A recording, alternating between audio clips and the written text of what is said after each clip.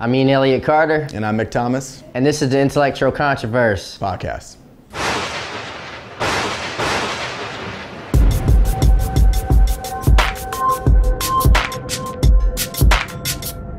Absolutely. Now, you know, I do think, like, for example, what's going on, to bring this topic in, Harvey Weinstein and all this, the sexual things, Kevin Spacey, all these people, we'll digress more into it, but I think when we are putting this shit out, that it is actually changing human civilization, not maybe for us, but for our children, to be like, you can't get away with this shit anymore. Because we've heard for... That's great.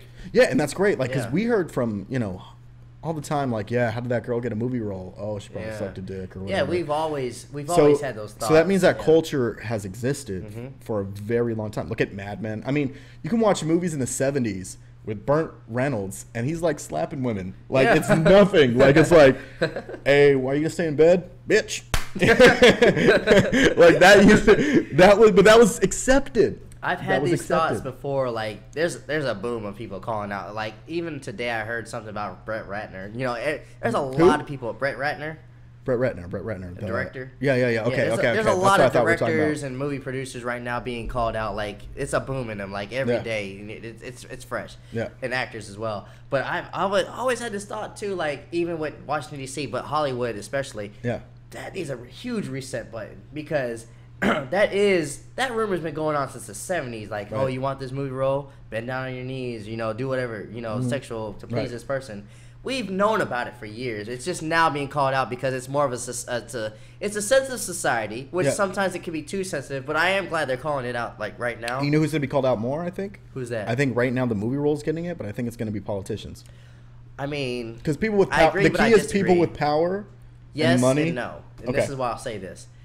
Break it down. If Mr. Grab Him by the Pussy became president after that, but to be fair, do you really think they're gonna not get away with stuff? To be fair, they're going on trial with one of his guys who are talking about the whole, if he peed on a Russian, like, that's gonna be a question. They've been talking that, like, since right after he became elected. I remember, I know the story. I know what you're saying, and I believe it happened. He can deny it all day. I believe it happened.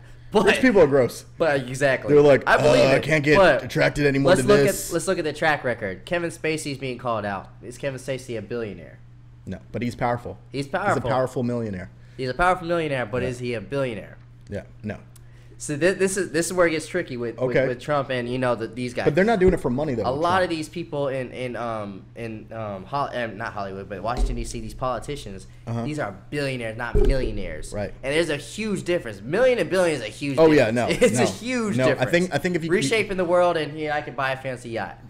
You might want to look this up, but I think it's like, if you count to 1 million, it's gonna take like 20-some days. But if you count to 1 billion, it's gonna be 39 years. 39 like, years. Yeah. It's like, and I'm misquoting the exact number, but it's something that crazy. Do billionaires get in trouble? Millionaires get in trouble all the time. Do billionaires get in trouble? No. That's my point, though. No. I don't think it's gonna. I think Hollywood's gonna burn. Like, a lot of these Martha people. Stewart was probably the last billionaire I saw get in trouble. Is she a billionaire?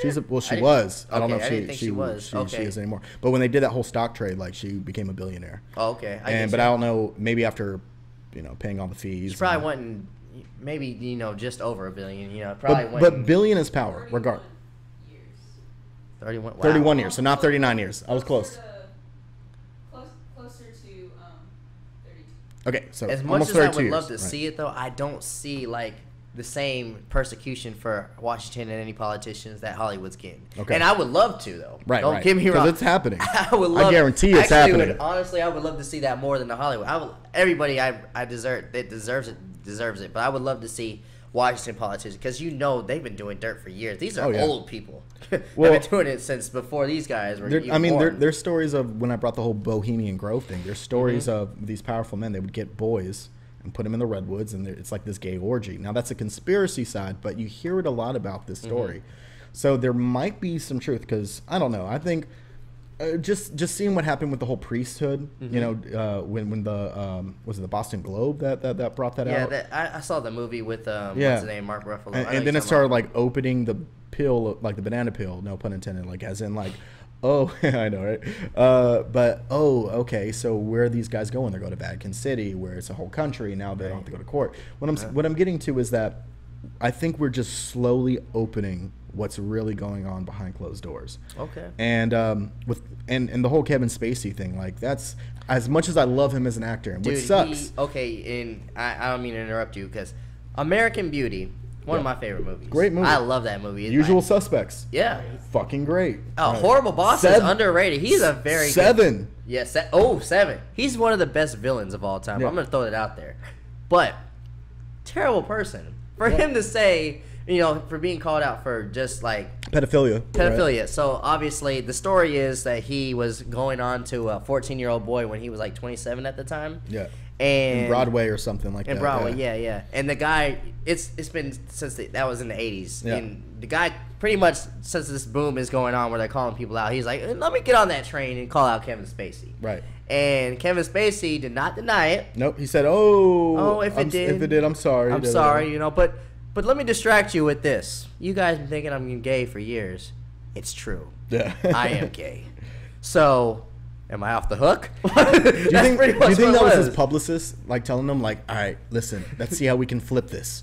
Come out as gay. You'll be on People's Magazine. They'll be all talking about your story, and we won't be talking about that one time you touched a boy. And gay people were furious. Like I see. Yeah, because they don't want that whole. Yeah. They don't want to think people that because maybe you got molested or that you molest kids that now this is how you become homosexual. Yeah. When that is not true. Like there's people who are there's people just born who want to suck a dick. Absolutely. That exists. Okay. But let's not act like that doesn't. He was trying to build that bridge. Is like I'm gay, so it's okay for me to molest a boy. No, these are two different subjects right here, bro. Yeah, 100%.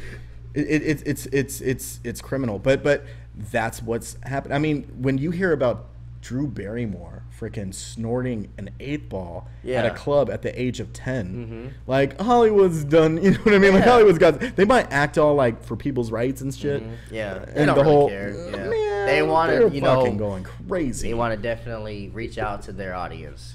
I get what you're saying, and that's one. I really think Hollywood should hit the reset button. I think they're going the right way. A lot of people are calling it. Yeah, and I think it's going to get to a point where it's not going to happen as much. Oh, in this society, you can't get away with anything like that. No. Like Chris, I heard actually this morning. I tagged you in it. I was a little upset because Chris Rock is one of my favorite comedians of all time, top 5. Yeah, I didn't see it. Sorry, I saw that you tagged me and then it got. Oh, cool. It's cool. So break it down. What happened? Just ignore me when I talk to you. Yeah, I don't. I'm sorry I bothered you. You go like this to me, and I'm like, Ian, fucking stop, dude. No, I'm just kidding. Yeah, exactly. Oh, Ian, my friend. Yeah. But so the story was he was at I think a college event or something liberal maybe. I gotta pause it right there though. So he was at a college event where they are the first ones to protest about any little fucking thing you're saying. All right, go ahead. But so I think you already know what I'm going to go. Okay. On. He made a sexual joke or a sexual harassment joke, something like that. Something that Chris Rock does all the time. Do you remember the joke? I don't remember the joke. Would it be something though from what you read that we would laugh at? I don't rember the joke. Okay, so you don't know the context. Let me just say this. And by the way, 90% of Chris Rock's jokes I will laugh at. Yeah, and also we're going off of articles that are pigeonholing maybe not the full thing. Yeah. Because that's what they're especially college fucking kids, that's what they're fucking notorious at. But anyways, go ahead. I get what you're saying. Go ahead. So they booed him immediately when he made that joke. Okay. Whether if it was funny or not. Honestly, I respect the art of comedy. So if it's funny or not, I'll laugh. Or I won't laugh. Right. I'm not finna boo nobody or heckle nobody. That's just so disrespectful. So, but for so many people to boo him, I was just like, wow. Right. Like, you guys, I get that we're passionate about things that are wrong, like sexual assault and rape and all that stuff. Right. But this is a man doing art. Right. And, yes, ma'am. He basically said he won't hire women because they cry rape for money. Okay, so time out right there. But see, so when you say it that way, though. No, when you say it that way, so yes, I would have laughed. I was going to say, if I would have heard a joke and I just heard the punchline out of every joke, I'd be like, every guy's an asshole. No, I'm not saying it on you, but I'm saying, I would think every guy is an asshole because they are pigeonholing just this part. They're not giving you the context of what happened beforehand. Yeah. And college kids, that's why comedians can't even perform at colleges anymore because everybody has this PG culture bullshit where you can't, comedy, the whole point of comedy is to laugh. And absolutely. And how I deal with pain, I've tried to make a joke out of it. Yeah. I don't see a therapist. Exactly. I hit the Netflix and watch them. I think it's easier if we have a big old blood coming out of us, right? And if we have comedy to heal it instead of just comedy's the best medicine. It's the best medicine. Absolutely. So this should not happen anymore. And the liberal party is going too far at that. Yeah. This is where I disagree with liberals, of course. I'm in the middle, of course, like you say all the time. I lean more a little bit like, it's that contradiction me saying I'm in the middle, but I agree a lot with the liberals, but their sensitivity I just can't get with it sometimes. No. Like seriously, but I think you were making the point that it was out of college, so I get what you're saying, but I think I'm just scared that Hollywood, where people will see the Harvey Weinsteins and the Kevin Spaceys that needed to be called out, and they're like, all right, we're gonna go call out everybody who did one little thing. And one little thing, yeah. And what is also the question of okay, so let's say you're talking to a girl, right? Mm-hmm. And you obviously, if you're forcing a situation, as in let me get this girl drunk, and then I'm gonna take advantage of her. Okay, yes, that is terrible. That's terrible. Mm-hmm. But I agree with you. We're gonna get to a point where guys might just be trying to hook up with somebody, and somebody being automatically offended if they say, "Hey, you want to sleep together" or something like that, and being like, "Oh, how dare you? How dare you? I have I'm that type of girl." And right, and where we become this PG culture where it becomes, first people get intimidated to not even talk anymore. Yeah, where we have to just be like I don't want to live there. Well, I can see the reverse effect on this, and this is gonna be so funny because there's so many girls that are ready to do that, horny and stuff like that. I do. But you're gonna get guys that are so scared to say stuff like that. They're gonna watch what they're saying. The girls are looking at them like, dude, just say it. Let's go. Come on, I'm ready. But I don't want to offend you. Grow some balls. Yeah, exactly. It's gonna be so awkward. And girls love confidence. Yeah, it's gonna come to a point where we're gonna be like, Can I hug you? Yeah, because a guy is probably going to be in a situation where a girl was very, very sensitive and he doesn't know what to say, or I don't know what I was about to say with that, but I could see it going bad in both ways, and we're gonna go so awkward with talking to each other. We're gonna go back to knock jokes.